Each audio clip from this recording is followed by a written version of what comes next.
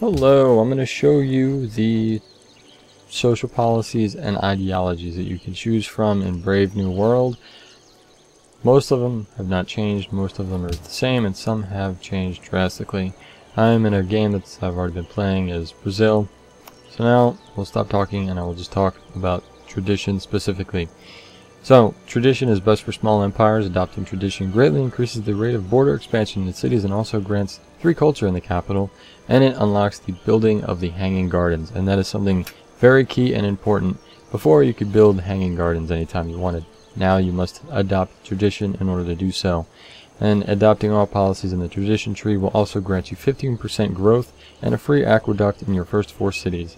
It will also allow you to purchase great engineers with faith, starting in the industrial era. So you will have aristocracy, which is plus 15% production when building wonders, and 1 happiness for every 10 people in your city.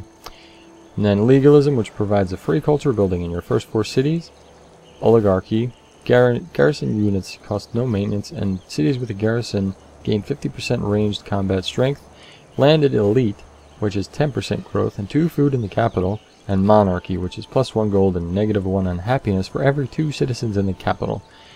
So, civilizations that would play this kind of, well, pan out this way and choose tradition for Brave New World, let's say, for instance, would definitely be a civilization such as Venice. To an extent, the Shoshone could, and you'll get tons of land if you play the Shoshone with tradition. And then there's a couple other civilizations out there that you could play that would really benefit out of tradition.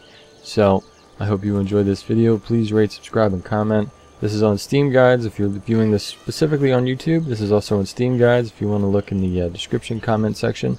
I'll have a link to that if you're looking at this on the Steam Guides itself. Please rate, subscribe, and comment. Subscribe to my YouTube channel. I would really appreciate it. And also check out some of the other videos I got in this whole entire section for the social policies and ideologies. Thanks for watching.